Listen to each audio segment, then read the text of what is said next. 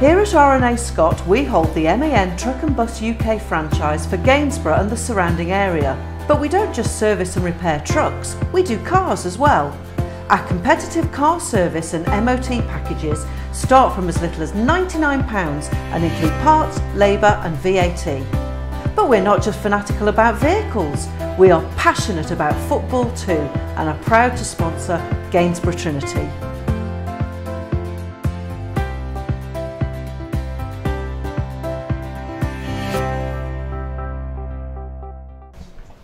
Well, Steve, for me that was a game in 3 parts. You lost your striker at the beginning of the game to injury inside 5 minutes.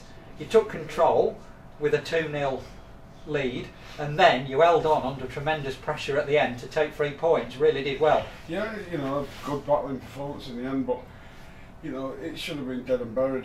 We've come in at half time comfortable, started the second half comfortable as well, and you know, just one little sniff for them, and 2-0's always you know, we say a horrible scoreline, and it proved to be.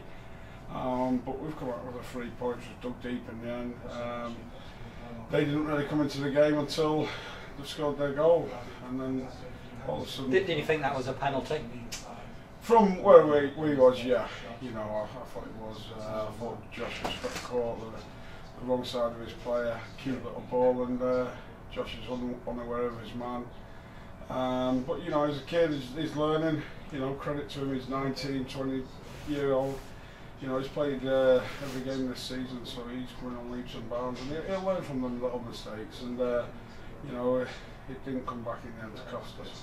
Now, a great clearance from your young left back at the end of the game, when it looked like it had looped over Jan and it was going in, and he appeared from nowhere to put it out for the corner. It was, you know, it was nerve-wracking stuff. Jan's come from, you know, I don't know what he was catching there, flies or something, you know, it's gone straight over him, and great awareness. You know, we've said before what Courtney's about, and you know, a full back, his attributes, and great covering from the young lad, and credit to him. Could have smashed himself into the post at the same time, but you know, we worked on a lot of things in training Thursday and Tuesday where set pieces and that are causing us problems, and being brave in both boxes, and that shows that he was brave there. What really won you the game was the 2 goals just before half time. Liam Davis, who you recalled to the side, won a penalty for you. I think that's the first penalty of the season, I think. Yeah, Simon Russell scoring, and then Liam Davis a few minutes later scoring himself with a near post header. Yeah, we brought Liam in just to you know, defensive side of it, because we knew Greg Mills could be a problem down that side, so we wanted that doubling up, which would give Kane the licence to use his pace on one side, and Liam defensively on the other. And you know, Nui just in the hole behind them, but that didn't last long, you know, because of Nui's unfortunate injury. But you know, Jamie's come on. You know, he would have been down about being outside, but he's come on, and credit to him. I thought he was superb again today. And Liam's took his chance really well in the side, and I'm pleased for them all, but like you said, the negatives of the last 15-20 minutes when they've got their goal.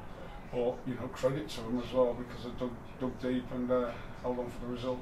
And now he's Mark Housham. Was it the challenge, or did he go over on his ankle? No, he's gone over. You know, it's very heavy pitch. You know, it looks great when you walked into the stadium, and when you got on it, it was very, very sodden, and I think he just landed awkward, similar to what he did at Stanford in pre-season, but hopefully not as bad, and you know, we'll just have to assess that this week.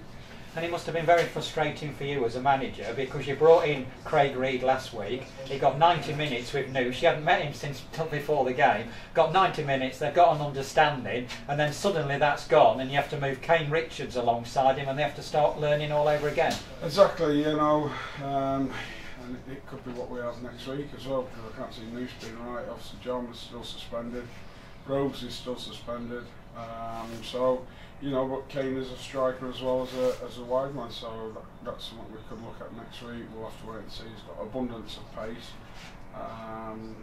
you know, but like I said, we'll just hope Noosh recovers very speedy. Thank you very much. All right.